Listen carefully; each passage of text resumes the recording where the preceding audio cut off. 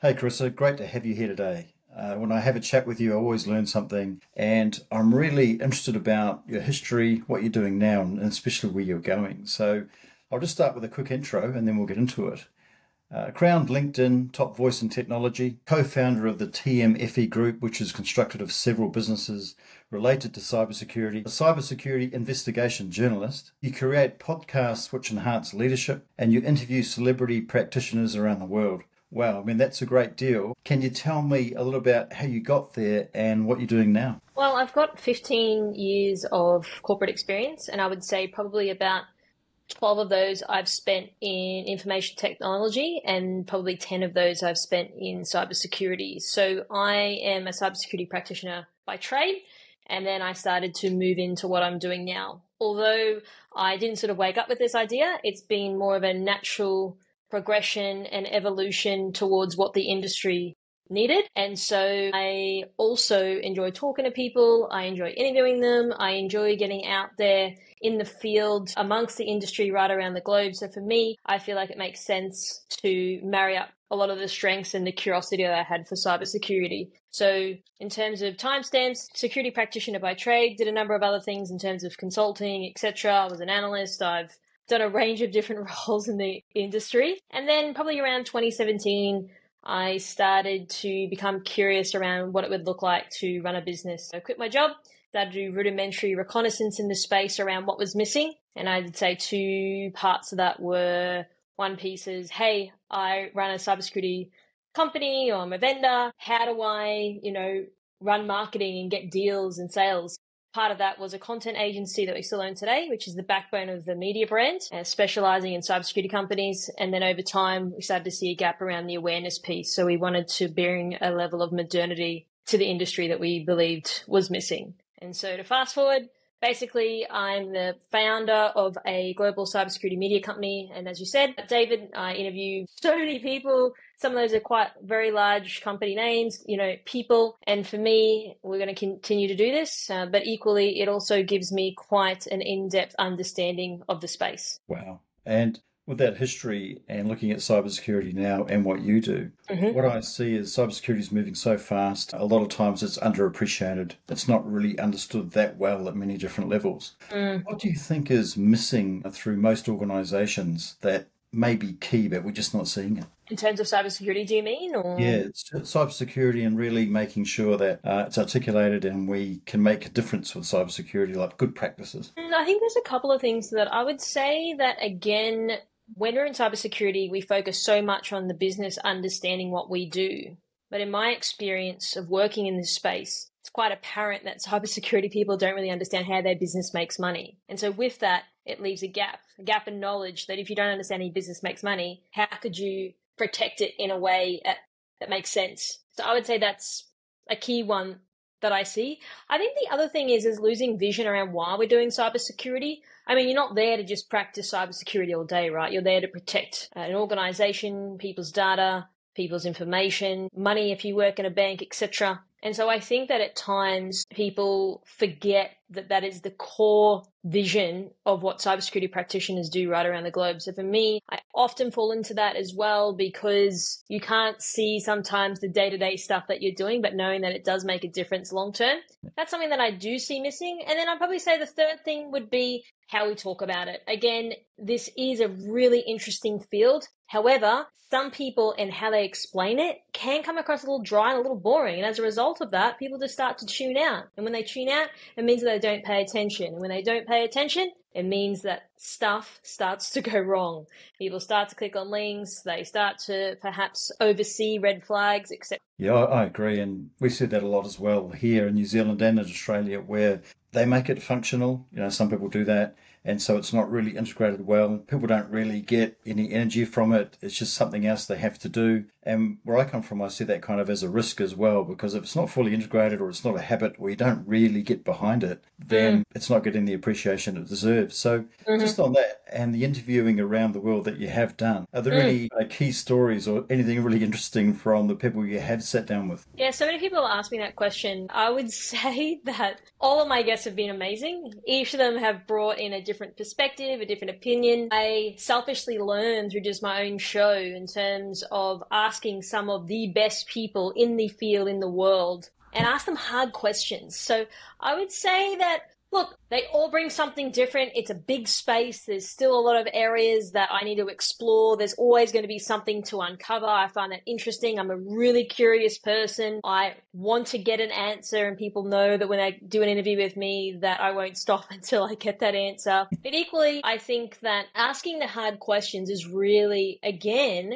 what the industry lacks, and it's what it needs. It is. And without those hard questions, we can't really drill down, find out what's going on, fix the right problems, and it sits sometimes too much on the surface, and again, kind of becomes a function. So with everything you're doing and the people you're speaking to and the obvious drive you have, what's next for you, and what would you like to achieve, say, in the next few years or in the future? You're right. I am quite an ambitious person because I'm not one of those people that's like, hey, I want to sit back on a beach and drink a cocktail. I find that fun for a day, and then I get bored. I want to do something. So for me, I'm definitely very entrepreneurial. And so I never actually think, here's the ceiling and this is where I'm going to stop. So for me, I would say I want to be able to do what I do now better on a bigger scale and globally, because there is so much opportunity out there. And as you would know, being in this part of the world, Australia and New Zealand, you sort of feel at times a little bit relegated from the rest of the world. So I want to be able to do this on a bigger scale, to be able to demonstrate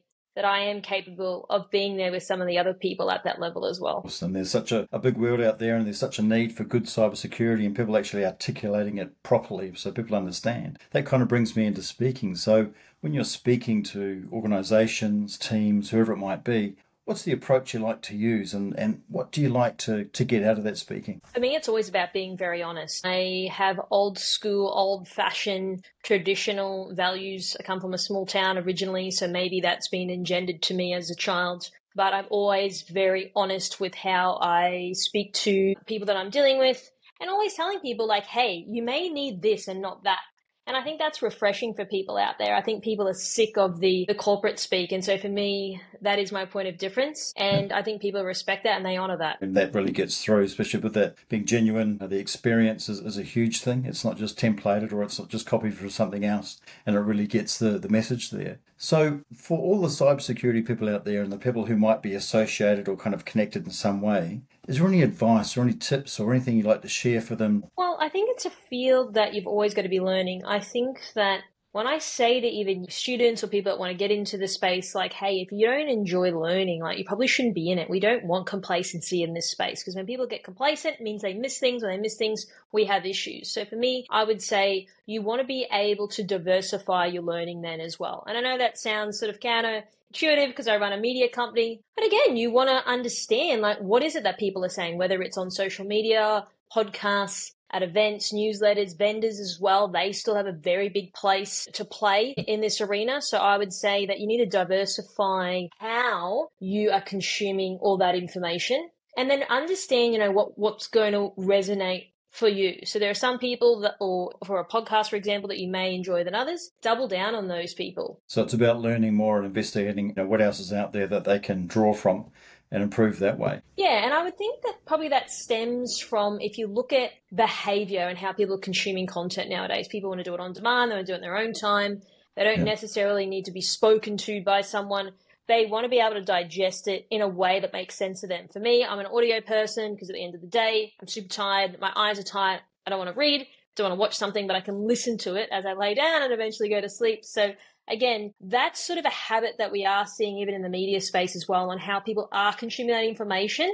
And so then we are finding different ways to communicate to those people in order to cut through with the messaging, whether it's short form videos as well, I find quite effective for people. And when they're doing that investigation and they're learning more and they want to know about the industry so they can improve, when we're coming into AI, what kind of effect or impact do you think this really fast charge of AI might have on cybersecurity going forward? So it is a double-edged sword. As we all know, with AI, it means that we can combat threats faster, but equally cybersecurity criminals are attacking us faster.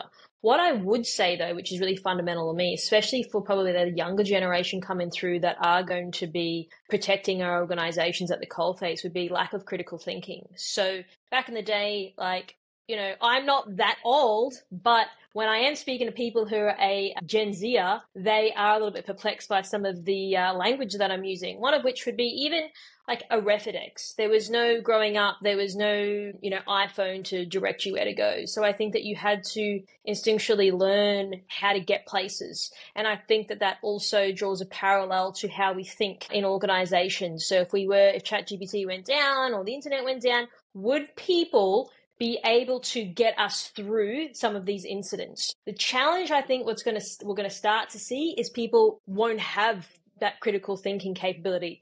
They won't be able to fall back on their instincts. And that to me is something that I do see interesting, and I'm curious to see on how that plays out. So people might not have those basics. They rely too heavily on something else to do it for them or give direction.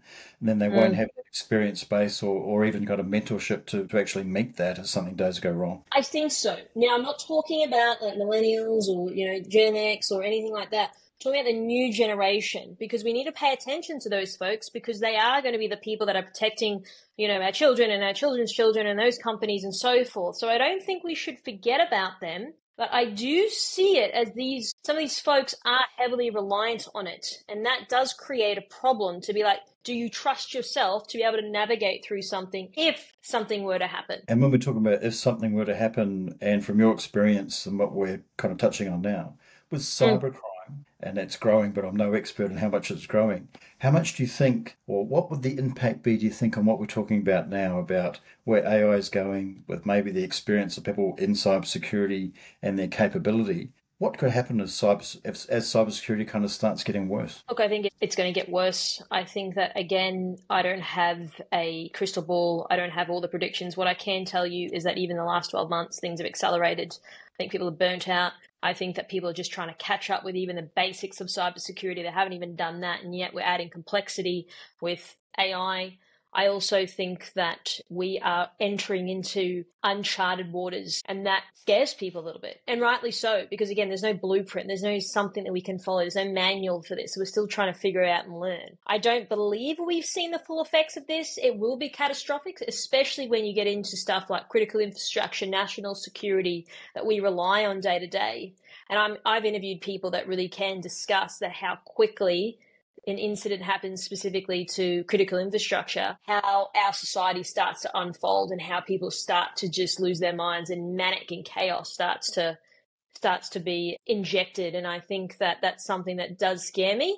But again, I also don't like to lead with fear, uncertainty, and doubt. I'm of the opinion that people need to be realistic and understand what their next move is and be aware of the potential issues that could arise. But I don't want to scare people, but again, I think having that fundamental understanding is key for people to make strategic decisions moving forward. That's interesting. And just on that point, and what we see a lot here, really two countries, but what we see a lot here in organizations is that we might think we're prepared for something like a cybersecurity attack or a crisis, but we don't practice it enough. So we might have something sitting on the shelf or something that we've got templated or we say works, and then a year later, 2 years later, something happens, but we don't go near it because maybe we haven't practiced it enough or we don't trust it. So we reinvent the whole wheel, kind of what you're touching on again. So do you think there should be more practice, more habit in organizations and with individuals to actually be ready for these kind of crises as they come up